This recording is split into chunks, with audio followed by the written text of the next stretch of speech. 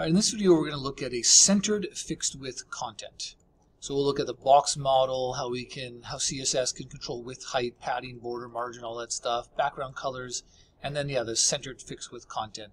So our website right now, like it looks all right, right? We've got a title, a nice image, little paragraph, some ingredients and stuff. But if I were to make this a large page, it's like, wow, look at all this blank space here. This isn't good. What I'd like to do is have all of this content centered on the page.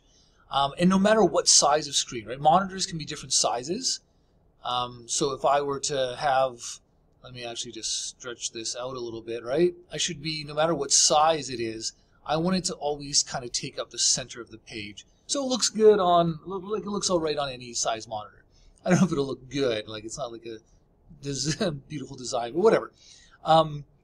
So let's see how we can do that. Now, one of the first concepts that we need to understand for that is this idea of the box model.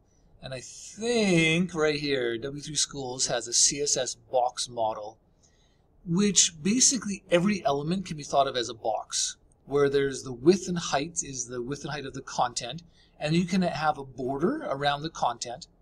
Padding is the space between the border and the content, and margin is the space outside of the border between the border and other elements on the page, right? And there's kind of a cool tool, actually. If we right-click and go inspect, we can actually see all of the elements here, right? And it highlights the elements and stuff. And it'll actually show you a little diagram down here, right? Where it'll show you, oh, what's the padding? Well, there's the margin, right, around it. So if I select the H1, oh, sorry, it should show, right, for the H1, this is the margin. It has a margin top and a margin bottom. Doesn't have a border, doesn't have any padding, really. There's the content. Anyway, so it gives you a little diagram there. But the box model diagram here, yeah, really get that kind of in your head of what's what. Now, I'm just going to close this for a second.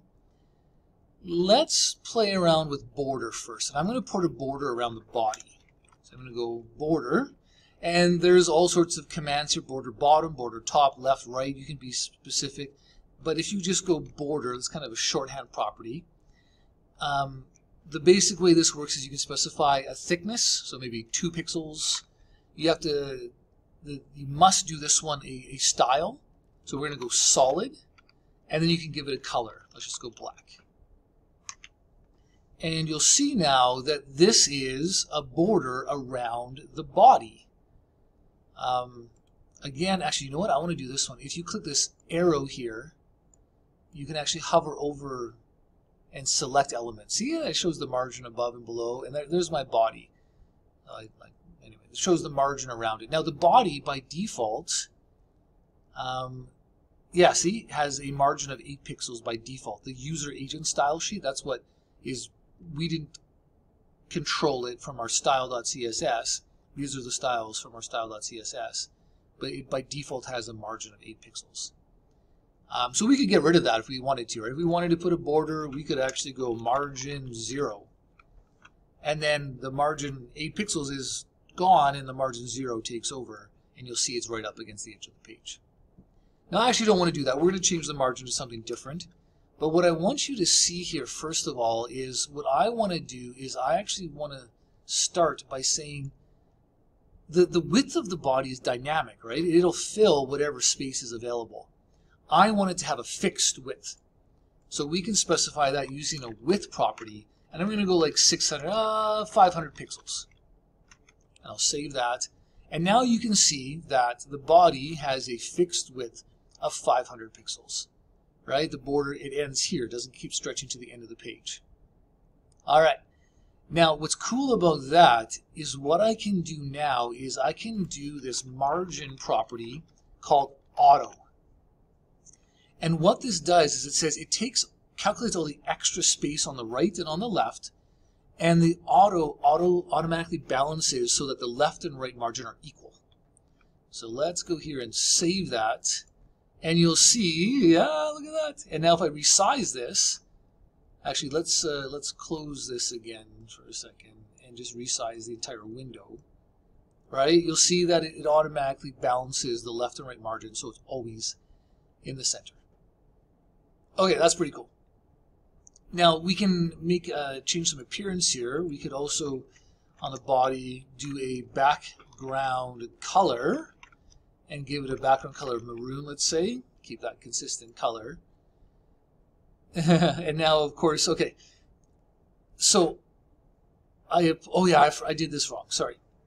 What I need to do here is actually go to my HTML and realize that, I actually want my body to have a white background, but I want the whole document to have the maroon. So I actually need to take this background color. I'm just going to hit, so one thing that's cool about VS Code as well is if I want to cut this entire line, I don't have to select the entire thing. I can just have the cursor on this line and hit Control X and it'll cut the entire line. I now want to go HTML and hit Control V to paste the line here. So the HTML will have a background color of maroon, and the back body doesn't have a background color. It's transparent, so we're seeing the HTML background. But if I give this a background color of white, then we have the HTML maroon background and the body has a background color of white. And that looks a little better. Now, the next thing in this box model is the padding, right? So see how the text goes right up to the border there? It would be good to have some space between the border and the content. So again, that's on our body here. We want to go padding, and if you give it one number, 50 pixels, the padding, the 50 pixels will apply on the left, right, top, and bottom. It applies on all sides. So we can control that a little bit better by saying, giving it two numbers. So if I go 50, let's change that actually to 25 pixels and then 75 pixels. If I do padding with two numbers spaced out like this, the first number applies to the top and bottom, and the second number applies to left and right. So now I have a little bit of padding top and bottom, 75 pixels left and right. And this image here, I think, should fill the page. So you know how we did this at a width of 500 pixels? Let's go here. Where's my image? Right here. Also width of 500.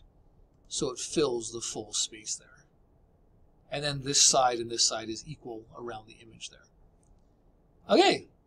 And I don't think we need that border anymore. That border was just to see the difference between the HTML and the body, but we can see that now with the background colors. So let's get rid of the border. I'm just going to hit Control X on that line to get rid of it. And then you can do things like maybe actually I want a little bit of space, this white to stand out, so I can actually do a margin top here. So again, the margin auto applies on all sides, left, right, top, and bottom. But the left and the right do the magical balancing, the top and the bottom don't, because height always works a little differently with web pages. It's a little trickier. But we can specify maybe 50 pixels top and bottom, and then that pushes it from the top of the page there. And you can kind of center it on the, or not center it, but move it away from the top a little bit. And you can soften these corners. Now I'm just playing around with stuff here. The body, we can do something called the border radius. And then the larger the number, the more curve it gets. So that's just 10 pixels. If I did like a 50 pixels, it's much of a bigger curl around it. Let's go back, Control Z, back to the 10. Just to soften the corners a little bit.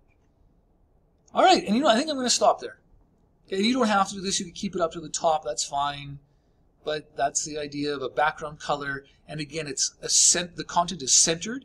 It's a fixed width, right? No matter what size of screen. So when I mark your assignments, I'm going to do this. I'm going to change the size of the browser window to see if it stays that fixed width, right? So it doesn't get smaller. It doesn't shrink. It just stays that fixed width. If it's too small, sorry, it won't look good on a phone. But on any desktop computer, any monitor, it should be centered. No matter, bigger screens will just have more border, right, or more background. Smaller screens will have less background. All right. So again, the key concepts on that one was the box model, the idea of controlling the width, and you can control the height too. Padding, border margin, this background color, and that centered fixed width content. I just remember you have to give it a width, do that margin auto thing, and then often some padding. All right. Hope that made sense. Take care, and we'll see you in the next video.